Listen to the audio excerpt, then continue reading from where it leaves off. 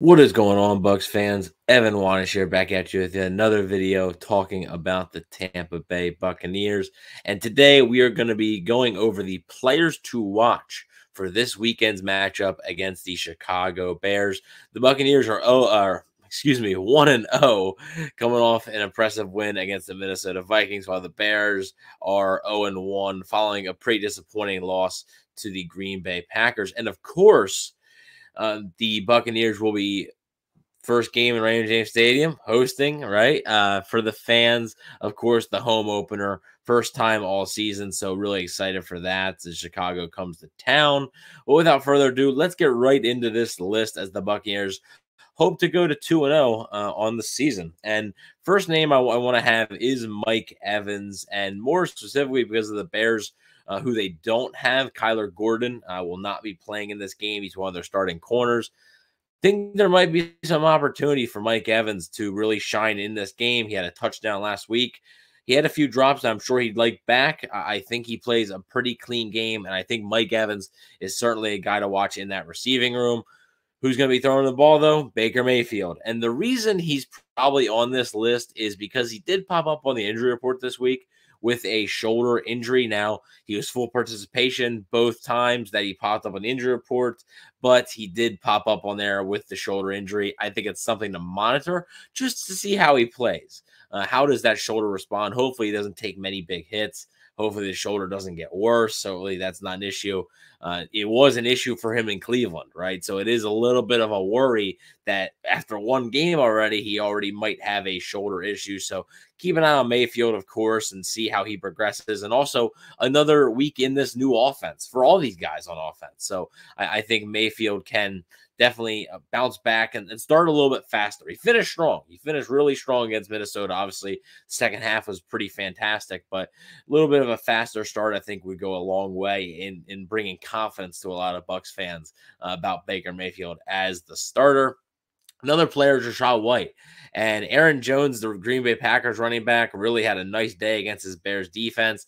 I think Rachaad White could be in for that big day, and maybe not as big as Aaron Jones. Aaron Jones had a monster day, but I think Rachaad White wants to bounce back after a lackluster performance, I would say, against Minnesota. He wasn't awful, but there were some lanes I think he could have hit better. There were some more explosive runs he could have found.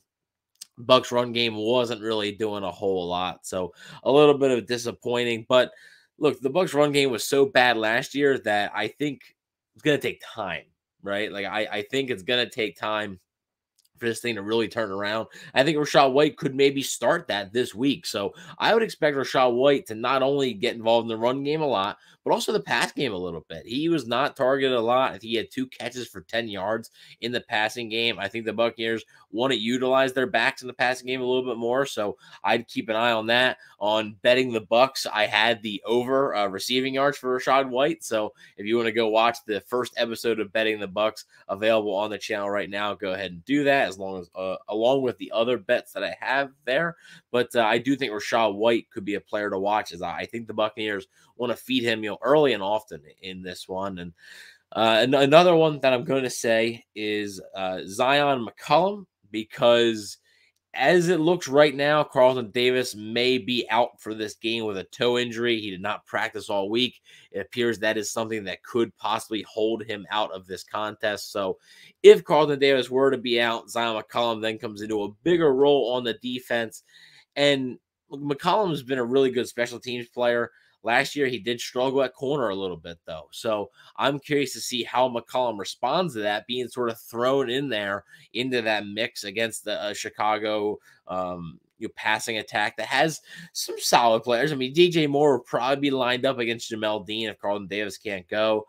But then, I mean, Darnell Mooney versus Zion McCollum, like, I think that's a big matchup. And I think the Buccaneers don't win that matchup, it could be tough sledding for the defense. So I am going to be keeping a close eye on Zion McCollum, as he's expected to make a season debut at starting corner, because Carlton Davis, like I said, most likely not going to be able to play in this one after not practicing all week. So hopefully Carlton Davis can get back shortly. But hopefully in the meantime, McCollum can step up and fill in admirably for him.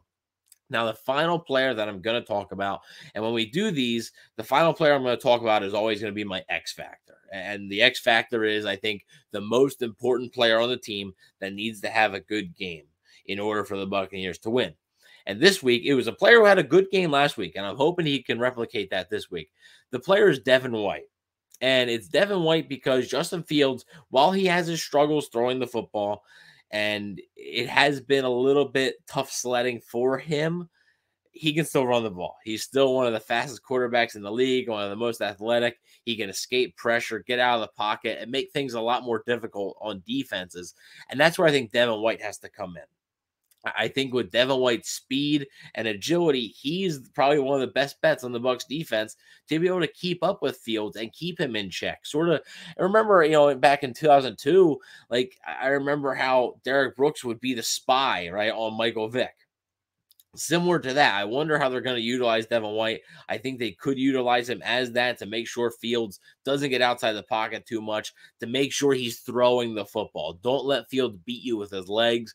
Make him throw the ball over and over again and see what happens.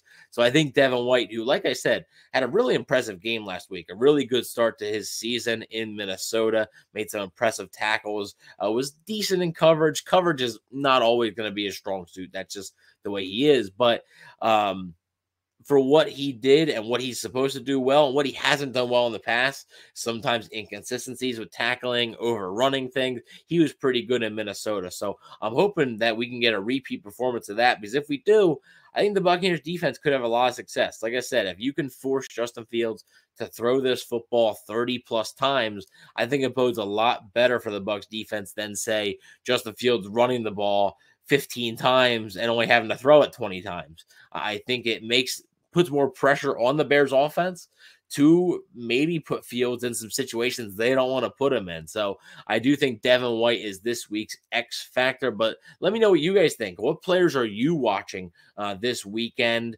Do you agree with my X factor? Do you have a different X factor? Let me know. I'm very curious to hear it. Please let me know what you guys think in the comment section below. Please don't forget to like, share, and subscribe, and go Bucs.